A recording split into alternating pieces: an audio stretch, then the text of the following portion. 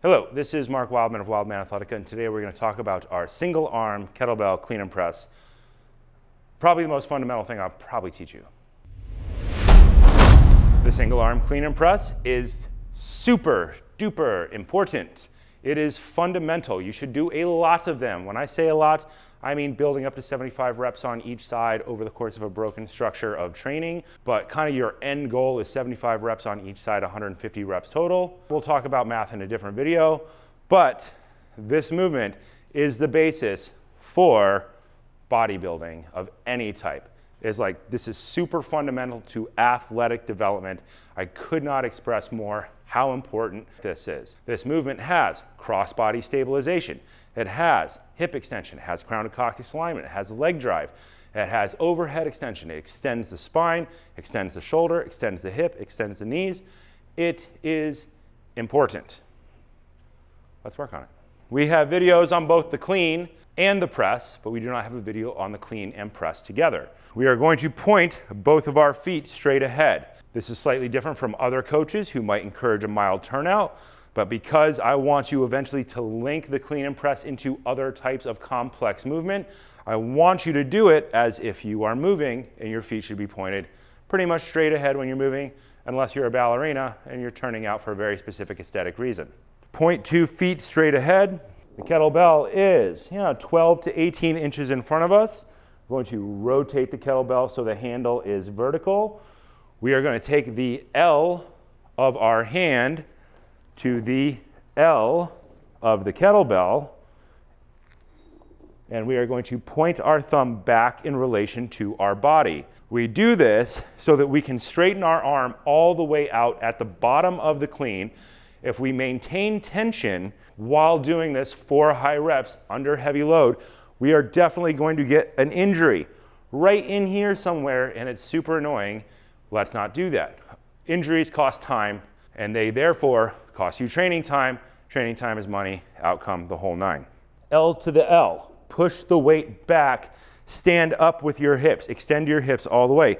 Elbow stays close to the body, bring the arm up. This is not a bicep curl.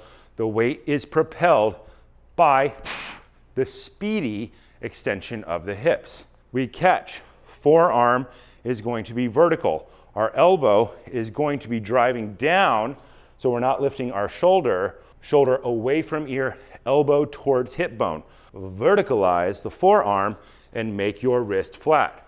No barbell wrist. It's not a barbell. Move the kettlebell around your body, not your body around the kettlebell in this version. Clean it up. Elbow to hip, thumb to collarbone. Drive the shoulder away from the ear. Squeeze the glutes.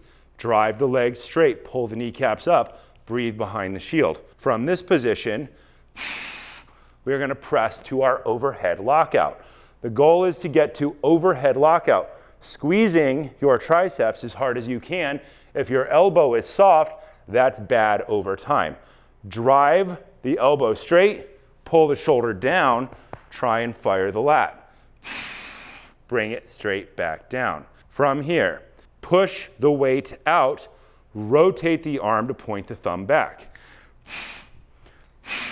That is a rotating spiral for your arm, and now there is a matching spiral in the press to go up. The hand spirals from thumb pointed back to thumb pointed towards your center line. Bring it down, rotate, thumb to collarbone, point the thumb back, extend the hips as hard as you can, thumb to collarbone, open, spiral up, lock out, bring the weight down. At the top of this movement, we want these two knuckles to be the highest. We want a straight line down through this arm to the elbow. What we do not want is some type of barbell wrist where you would be modifying to make it flat. And there would be a kink in this arm. Think about these two knuckles being straight up and down. If this were a punch, you would be presenting these two knuckles to the target. During this press, we press up. These two knuckles are the highest. If these two knuckles, the little knuckles, are the highest, we are doing it not as right as we could be. Drive the wrist away. It should almost look like a 45-degree angle down. Bring it down. When we have that kettlebell up overhead, we should see that handle be down at a 45-degree angle. If we see it be parallel, then we're probably crunching something in this part of our wrist, and we would like to make that better. That's where the L of our hand comes into the L of the kettlebell. This helps a lot. So we get one point of contact, and we should have the handle resting on the bone, and our wrist should be flat so our fingers can be pointed up. If our fingers are pointed some other direction, figure out how to fix it. This is an exercise you should be practicing a lot. Anytime you leave training and you come back, you go back to this exercise over and over and over again. And you work on it in many different ways with many different set schemes in order to get good at it. At the top of that press, we want to be driving that rib cage down and squeezing those glutes. When the weight is all the way up overhead, we should be squeezing our glutes the hardest. When people stop training for periods of time, glute function tends to be the first thing to go because we sit down a lot, we sit in cars, we sit at work, we sit when we travel. The glute function tends to go. If we're doing this press and our glutes are not squeezed, then we will probably feel strain in our lower back. So we always come back to this activity to practice our hip extension, squeeze the glute, hold the glute through the range of motion of the press, and then it relaxes at the bottom, the hamstrings load, snap back up. Glute function is kind of key to everything. If you have back pain, practice this exercise. Make sure you squeeze the glutes. There are many ways to do this exercise with light weights. You can do it for your normal strength training, which is 3 to 5 reps. If you have heavy weights, you can work on that, and then you add sets to create volume cycles. See our nerd math videos to reference that. I like to do these with other types of protocols, but eventually, usually it takes a couple of years for people to get strong enough where they can start to do this as a time under tension protocol, where you can do a minute on one side, a minute on the other side, unless your programming is specifically for that. Every time you do a clean and press, think about your core is firing in what? 3 different positions.